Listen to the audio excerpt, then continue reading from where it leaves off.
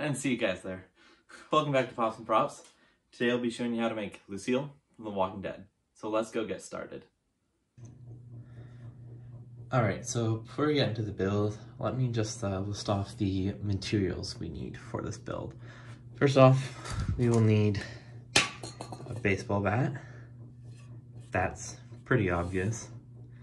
We will also need some black acrylic paint for the Louisville logo, some paint brushes, stain of your choosing. Now I'm gonna pick special walnut because I think it's the closest to the actual photo of the bat. For the barbed wire, we're gonna be using, this is 18 gauge steel wire. And with that, we're also going to use 18 gauge aluminum wire for the barbs themselves. We're gonna need some fencing staples. We're gonna need some spray paint. We're gonna need a dark gray. This is just a flat primer, but it'll do the job. And a flat black. I'm gonna use these for weathering the barbed wire. And then last but not least, we're gonna need some clear gloss finish.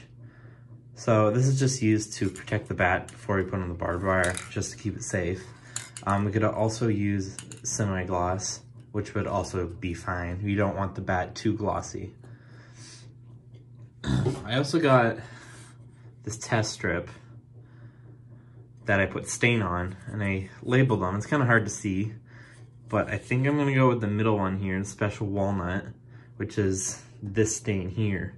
And I think that will be the best for the bat. In this clip, I'm basically just sanding off the shine off of the bat. I'm using a palm sander, and you kind of have to press a little hard, but eventually you'll get that shine off the bat. Guys, always remember to wear some face protection. It just helps so much you don't breathe any dust or anything. Now I'm just going in with some hand sanding. I used 220 grit sandpaper. So after all the sanding, this is what your bat should look like. I'm pretty happy with it, but I'm going to go in and do a little bit of weathering before I stain it. Take a rasp or chisel and make some dents on the bat. After that, I stained the bat. Took a few coats to get the desired color I wanted.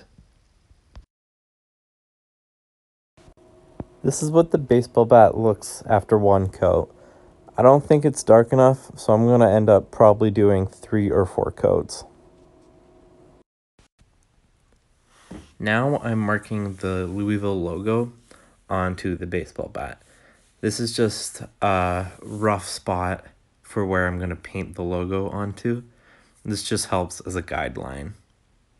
I'm just going in with a pencil, making one mark here and another mark here, roughly the size of the oval.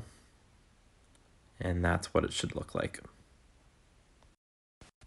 Now I draw out the logo onto the baseball bat.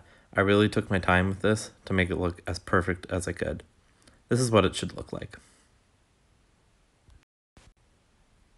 Here I'm just going in with my acrylic black paint, and I paint the outline first.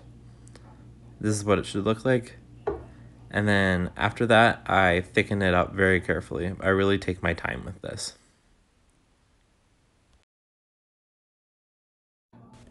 This is what the logo should look like now. I think it looks a little too perfect, so I'm going to go in with some sandpaper and roughen it up a bit. I go in with some sandpaper and roughen up the logo. I also do the bat. Now I am spraying it with a semi-gloss clear coat.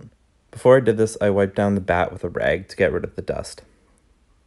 Well, it's kind of a mess down here, but I need a place to wrap things up. I hope you guys enjoyed this first part tutorial for how to make Lucille from The Walking Dead. Part 2, I'll be showing you guys how to make the barbed wire and how to wrap the barbed wire around the bat.